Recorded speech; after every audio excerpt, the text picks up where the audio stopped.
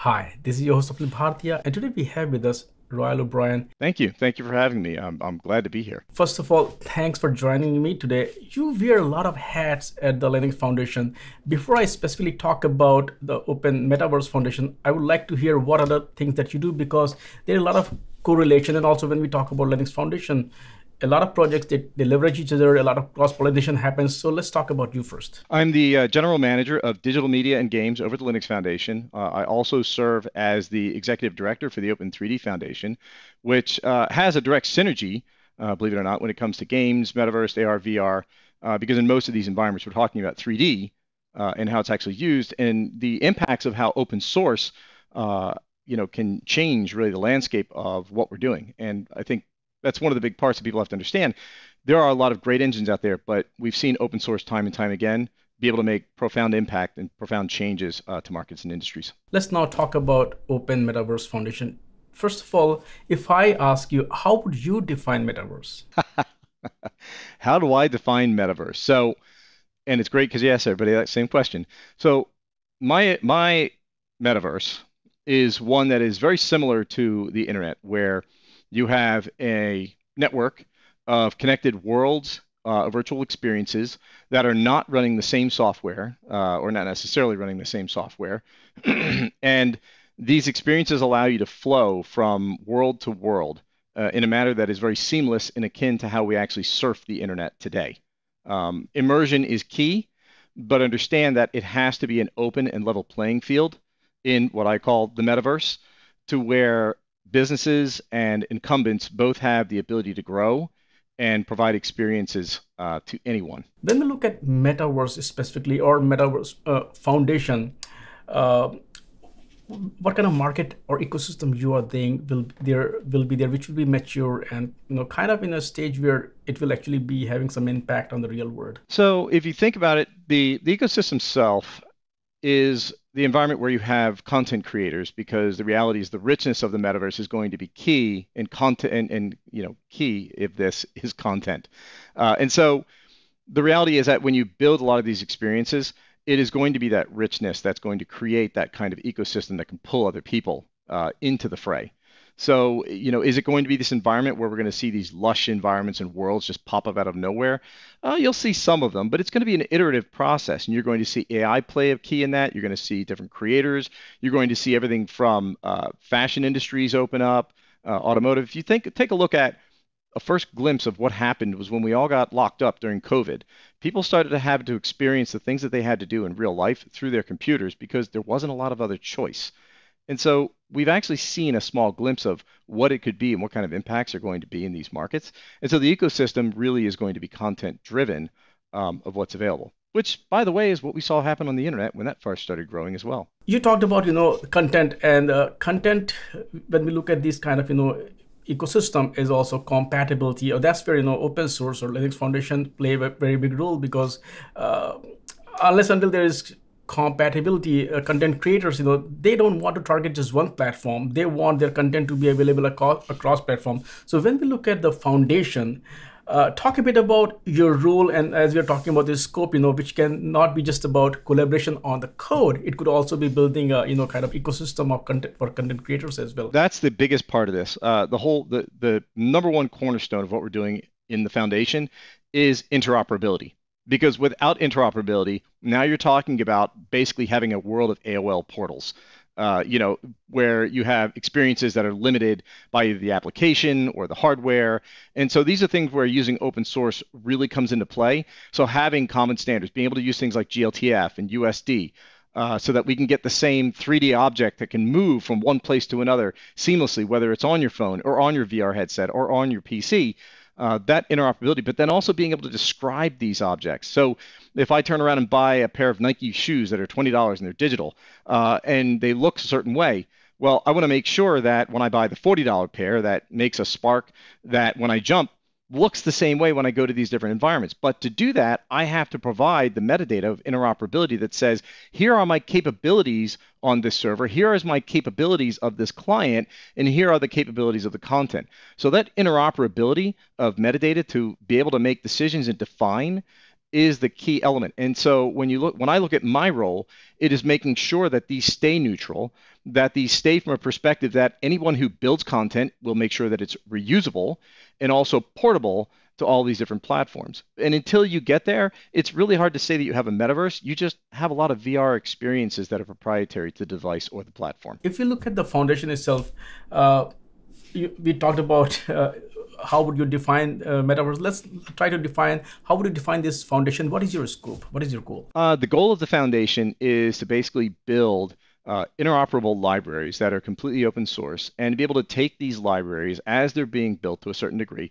Once they reach a point of maturity, uh, taking these and being able to get the contributors to then basically sign an IP agreement that says that any of the patents or the background or the work they're doing is being contributed to the open for the purposes of building a standard, and then being able to take that closed group and actually have a standard that's being built while the software and the library is being built, so that at the end destination, when they are a graduated project, we have a standard, we have code, we have documentation that somebody can implement and actually go forward, as well as a testing environment. And we take those standards and we'll work with different standards groups to actually get them published. But you know as well as I do that code is king, and that if a developer has a library that works interoperably and can get done what they need to, that's something that you'll see get utilized much faster than a theoretical publication that has no reference code. What plans do you have for this year? What are the either problem areas that you're looking at addressing, or what are the things that we should be looking forward to in 2023 when it comes to the Metaverse Foundation? The big things for Metaverse Foundation is, for one, identifying all the features that are made up of it. So we published our phase one document, which is a 30,000 foot view that contains the outline of what a picture of the metaverse would look like when you read this, what it would look like in your head. It is not very technical. It's not designed to be very technical, but it does explain all the facets. And so by taking that document, we've now dissected it, and it's produced about 48 sentences. And each one of those sentences are being fed into the foundational interest groups. So if I tell you that the metaverse is a virtual environment with objects, sounds that are interactable, and I tell that to somebody who is in, say, digital assets, they're going to be thinking 3D objects, FBX, GLTF, textures, all those things. If I have that same conversation with somebody who's actually into networking, they're going to think backend servers, entity replication, object coordinate systems. And so we have 8 different foundational areas. That gives us 8 different perspectives. And that's why the metaverse has been such a difficult thing to chase, because the problem is if I tell the sentence to one person, I get so many different answers. And so the thing to expect from this is to see a very large number of features from each one of is to see a large number of those features from each one of these, and for people to be able to start iterating on that and start building these. And at least my goal of what I've told people is that if we can just get an interoperable piece of software library that allows something simple like having 2 cubes and a ball bounce between them on 2 different servers that were not built in the same software, designed completely different, but to have that kind of interoperability, we are 1,000 times further ahead than where we were a year ago. In the first year, what are the things that you're going to focus on? Big thing on the first year is to come up with a minimal set that we can iterate on. Building something that we are not trying to build the metaverse, okay? We're trying to build all the components that can allow for others to be interoperable and to build the metaverse. I'm more interested in building that HTML, building that backend server, because that is where the power of open source comes into play, because everybody will write what they want. Some will write in Rust, some will write in Go. It'll be their flavor, and we'll start to see these different projects come up from open source that have traditionally done monstrous things, like what we've seen in Kubernetes, or we've seen come out, whether it comes out of a company or a different project. So that's really where the focus is, to make sure that we've got those small pieces interoperating. I mean, I can tell you, we were having a conversation yesterday, and it was like, hey, wouldn't it be cool if we wrote a plugin for Minecraft and we used the generic metadata so that if I present a sword in another game and I present it to Minecraft, that they both appear, even though they're the same seamless object in 2 different environments. Do you realize how much that opens up a content creator's world? Because if they build a jacket they literally could support other games and create new revenue streams and create new opportunities from them just from that interoperable code existing. Talk a bit about the organizational structure of the foundation, because once again, Linux Foundation provides some founding some blocks there, building blocks there. But different foundation, they can pick and choose how they want to operate. So talk a bit about the structure of this foundation. So the structure of the foundation, the way it's set up is there's a governing board and a technical oversight committee. And so they're responsible at the top side to for different tasks. The technical oversight committee takes a look at projects that are looking to come in, make a determination that is the IP clean? Is the project clean? Does it make sense that it should be part of the foundation? Will it come into the foundation, or will we support it from afar? So a lot of times you'll find out that within a foundation, they want to bring everything in. We actually have the approach where if it's a small enough community and they want to get the support of having kind of a formalized structure and to have somebody help them build their community, we'll bring them in as long as it's aligned with what we're trying to do. But if it's a larger community and they don't want to do that, we set up a liaison with them. And so we actually then can fork the code and start providing upstream commits to help assist and work with their project and grow their community at the same time. So the foundation has that model. When we bring them in from the technical oversight, we get projects that are built. Those projects are independent units that run in the foundation. Some of them are funded. Some of them get different resources that are applied depending on the maturity and the growth of the project. But they run themselves with their own technical steering committee, their own special interest groups, and their own code base. The difference is that within this foundation, we have the foundational interest groups, and that's why they're called foundational interest groups, is because they actually advise these projects and say, hey, look, we've looked at this from a user's perspective. And so what we need is these features to look like this, and it looks like your project could fulfill that, and they'll advise them. They won't write the code, but it's hard to write code in a bubble. And so the result is that they get this kind of model where they get expertise, and advisement to them that helps fulfill them. So that kind of gives you an idea of the structure behind that. And then there are working groups that get formed as we move towards standards. And the working groups then stay kind of in this environment where their intellectual property protected so that we can actually have standards that are not going to have intellectual property holes. And those are also voted and governed on by the Technical Oversight Committee. So some companies contribute engineering, fiscal resources, things like that, and that helps us do more marketing, outreach, and also also have services for backends or like testing, and it helps fuel everything and move it forward. Can you also talk about what kind of industry participation is there, members, or that is something is still in progress? So I mean, we're very young right now, so we've only had a few, but some of our partners we have that have been fantastic. Between companies like we've got blockchain company, we've got I think one blockchain company, we've got some of the foundations within the LF that are actually working with us. We have others like FutureWay that have been big partners, 3D Metaverse Experience type partners, and so these are the beginning partners that we've started with. And it's been very interesting to have their support because they've been able to dive in and get things back out of this. So, that's what. Now, who are we talking to? You name it.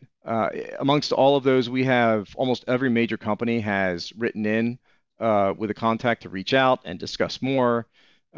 Literally, you name it. All of them have been involved or are being involved, and because they see what's happening. So that kind of gives you an idea, which, and I think there's one thing that's probably good for us to talk about, which is the whole blockchain element, because it scares a lot of people. So that might be interesting to talk about. One of the other focus points that we have in the Open Metaverse Foundation is to make sure we know where our demarcation point is, where things start and where things end. And so we have a lot of questions about, blockchain and some of the things that's happened in that community. Some are highly opposed, some are highly for it. The interesting thing is that when you're building an open metaverse and you're building a lot of these elements here that have to do with open standards and open source libraries, you have to draw a line at some point. And so one of our biggest points here is that we're not trying to say the metaverse will be built on blockchain. But what we are saying is that there is an ingress and egress of data that will go into, say, cryptocurrencies and things like that. So our line stops right at that ingress and egress And it doesn't go into actual cryptocurrencies. That is whether you use PayPal or Visa or a blockchain, that is something that's handled outside of it and is something that is very fluid. And you don't want to basically prevent somebody from being able to choose what model that they want to, basically have a payment for.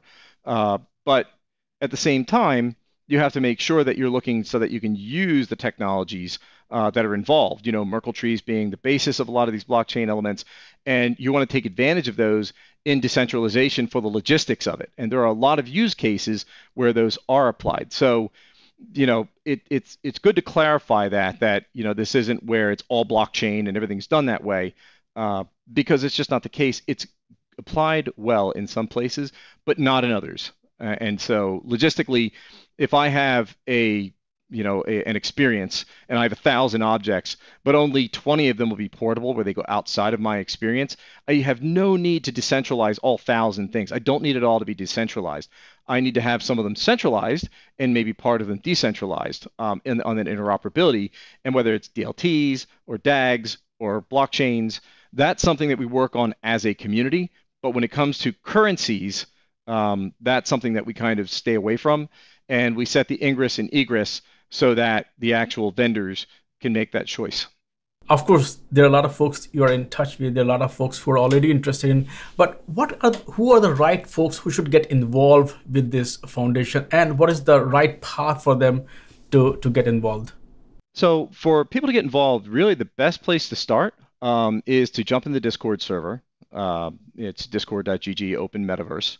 And also to go to the website and take a look at some of the videos that are in each one of the vertical areas. Figure out what you like the most, what pertains to you. Get into the conversation. Argue. Lots and lots of arguing, because it's the only way we're really going to get where we need to be. And so for individuals or even other open source projects, reach out, get involved, because we are looking to embrace different communities and help augment them. So if we have people who are working in, let's just say, AI that are part of Open Metaverse, and they're wanting to work on a solution, the AI communities that we're connected with, we're going to send people over to those communities, because the thing is, we don't need them working on the specifics of the AI and how it operates, only in the context of how it applies to Metaverse. So it's better for us to actually send them over to the communities, help build those communities, and try and trap them inside of it. It's just too broad. And it's just too difficult to wield. So that's the reason why we are looking and why we're working with communities to actually send people over to them and cross-pollinate. Now, for companies, it's really about having your hand on the steering wheel and being able to have a certain amount of influence. Being involved in the company, joining the foundation, being involved with the foundation and joining it means that you're able to help where we steer some of the marketing and where we put some of the resources, to also look at how your engineers can get involved, also making sure that as we're forming these standards, the different parts of your products are already compatible, that they're already there, and that the elements that you would need that operate your services are being accounted for when we talk about the metadata and the services and the scaling. So those are some of the places where it's really important, but at the end of the day, it is all done by community of how it's brought together. So if you're not a part of the conversation, progress will just simply keep moving forward. It's not a factor of people will be leaving you behind, but inaction is just as much of a decision as taking an action. Rahul, thank you so much for taking time out today. And I would love to have you back on the show to get more updates about the foundation, but I really, really, really appreciate your time there. I wish we could have done this in the metaverse, but real world is as good as metaverse. So thank you. Give it time. We'll get there. And thank you so much for having me. I really appreciate it. And I look forward to following up. It's an exciting time, and we're moving really breakneck speeds, and it's an exciting and tiresome day.